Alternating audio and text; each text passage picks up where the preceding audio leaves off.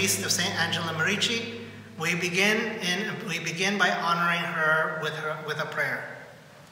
In the name of the Father, and of the Son, and of the Holy Spirit, Amen. Let us pray.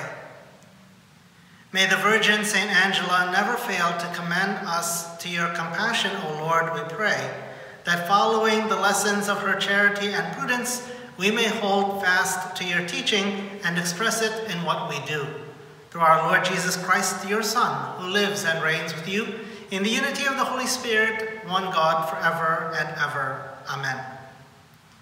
At the Masses this weekend, we will have the annual throat blessing in honor of St. Blaise. However, this year it will be a general blessing over the entire congregation towards the end of Mass. There will be no individual blessing of throats this year to keep everyone's health and safety a top priority. At the 11:30 a.m. Mass this Sunday, we will be joined by St. Julie families who send their children to Cardinal Joseph Bernardine's school. This will be part of Catholic Schools Week, which begins on Sunday. Whether you are able to join us in person or not, please pray for all of our students and their families. Tuesday, February 2nd, is the feast of the Presentation of the Lord. Candles will be blessed at the 8 a.m. daily Mass on Tuesday morning. Parishioners are invited to bring candles from home that they will use in their own personal prayer and devotion to the daily Mass on Tuesday for the blessing. We'll have faith formation in-person classes for our children next Wednesday night, next Thursday night, and next Saturday.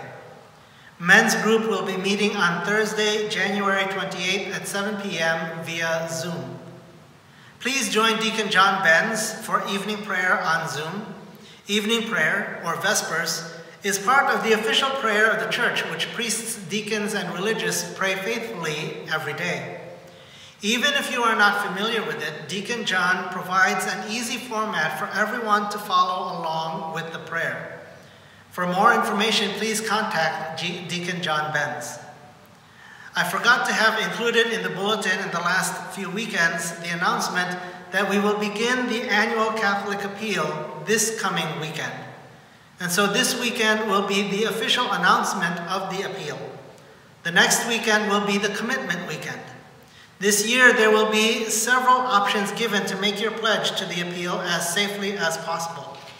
Please remember that the parish stands to benefit from your contribution to the annual Catholic Appeal. Lastly, we began the Renew My Church conversations this past Monday evening. The parishioners serving on the grouping, feedback, and discernment team are Kate Kemke from our Finance Council, Danny Salgado from our Parish Council, and Joanne Tuzik as one of our longtime parishioners.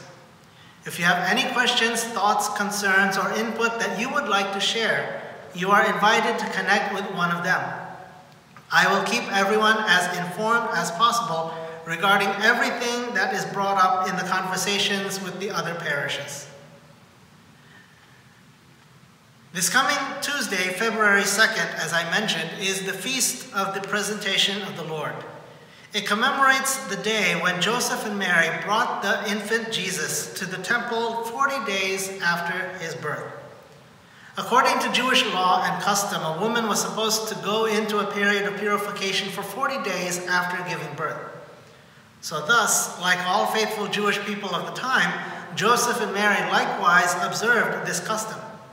And so February 2nd marks 40 days after December 25th, which was, of course, the day we celebrated Jesus' birth.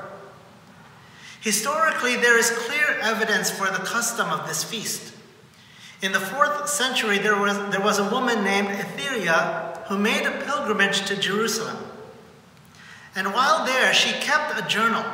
And in that journal, she wrote down in detail the liturgical rites and celebrations that were observed by Christians in 4th century Jerusalem. The journal was discovered in 1887, and since then has given us an unprecedented glimpse of how the first Christians celebrated through liturgy the most significant moment of Christ's life. Part of the details written in Etheria's journal centered around the celebrations of Jesus' birth.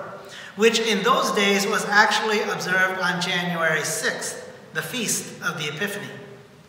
She described a very elaborate nighttime procession 40 days after the celebration of Jesus' birth. The dark streets of Jerusalem were filled with Christians carrying candles which lit the night. From the way she described it, the procession was a sight to see. When the church moved the observance of Jesus' birth to December 25th, the feast of the presentation of the Lord was transferred perpetually to February 2nd. Although it is not as widely observed today as it was in years past, there is still the option to hold a candlelight procession on the evening of February 2nd. It had also become the custom to bless candles on the feast of the presentation of the Lord. Some of those blessed candles were for people to take home, and some were for the church to use throughout the year. For us as Catholic Christians, the feast of the presentation of the Lord is more about Jesus than it is the purification of the Virgin Mary, because it marks the first time when Jesus, the light of the world, was brought into the temple. Symbolically, this was the moment when God's Son, who is light from light, illuminated the house of God on earth to be a beacon for all to follow and be led to the light that can never be extinguished. Prior to Jesus' coming into the world, the light of God had been blocked out by the sinfulness of humanity. But with Jesus coming into the temple and into the temple of our hearts, God's people are forever enlightened by the radiance of God's own wisdom. And so as we mark this important feast, whether we can join in the Mass or not, let us constantly be aware of the light of God that is in us, and let that light shine for the benefit of all the people in the world. As we anticipate the feast of the presentation of the Lord, let us pray. In the name of the Father, and of the Son, and of the Holy Spirit, amen. Almighty, ever-living God, we humbly implore your majesty that just as your only begotten Son was presented on this day in the temple in the substance of our flesh, so by your grace we may be presented to you with minds made pure. Through our Lord Jesus Christ, your Son, who lives and reigns with you in the unity of the Holy Spirit, one God forever and ever. Amen.